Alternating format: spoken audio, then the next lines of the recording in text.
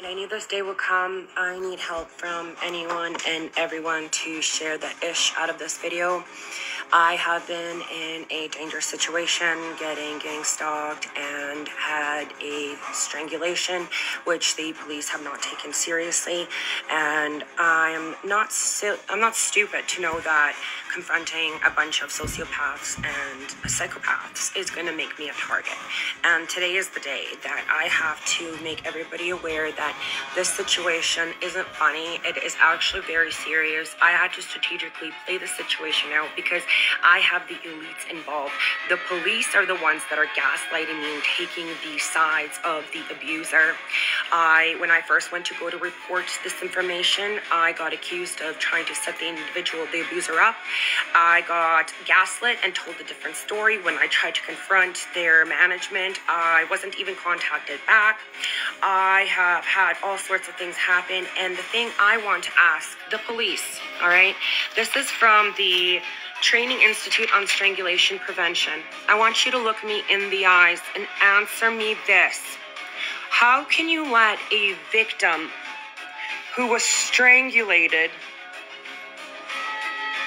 and then set on fire and electrocuted, how can you know that and allow that individual to be amongst public?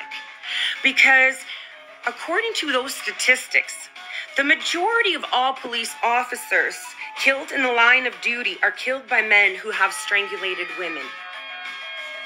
So how can you absolutely let a criminal run around loose? How do you have the conscience? The reason I figured out this individual did this to me is because they have done it before in Ontario.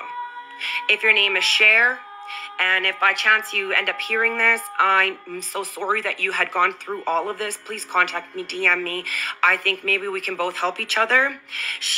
This individual has hopped different provinces every time that this has been an incident or tried to commit and hasn't been found. So the police are not taking this seriously. This individual has stolen over $50,000 out of my account. I don't understand how none of this is a crime. I'm trying to get help from victim services, and I'm absolutely unable to because according to the justice system, I am not a victim. So everybody, please help me bring down several criminals because I know that there are several individuals that are hunting me. I'm not sure who they are.